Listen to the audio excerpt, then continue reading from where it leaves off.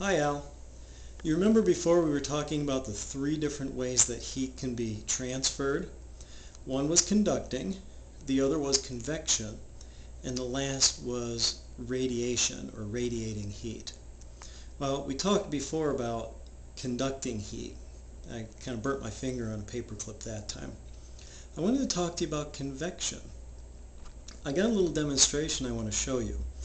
But convection makes use of the fact that things that are cold are heavy, things that are warm are light. And if things are warm, they'll move to the top. When things are cold, they'll move to the bottom. Now, what I have here is a glass that has water in it. It's room temperature water. And there's some food coloring at the bottom that's very cold.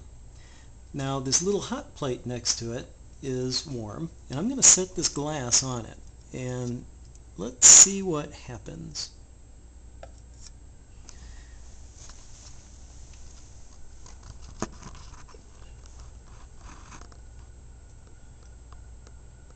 What I expect will happen is as the food coloring becomes warm, it's going to rise and move to the surface. Hey, look at that.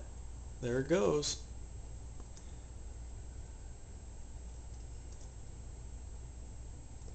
And that's because as it warms up, it becomes lighter.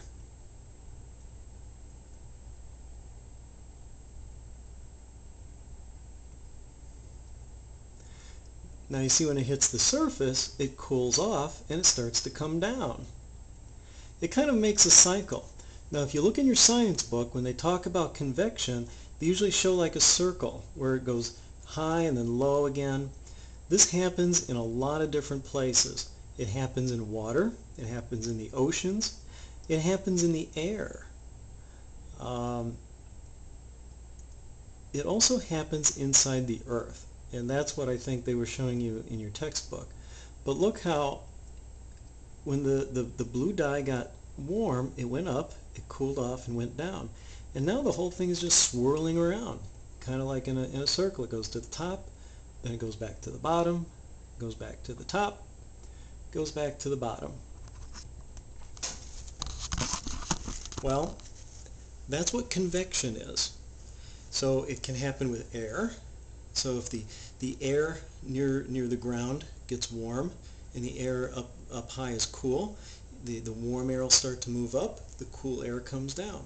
It happens in oceans, and it also happens inside the earth. So that's the second way that heat can be transferred from one place to another. We had conducting, now we've got convection, where things kind of flow around, and then the last one is radiance. So that's how conducting works. I hope that helps. Take care.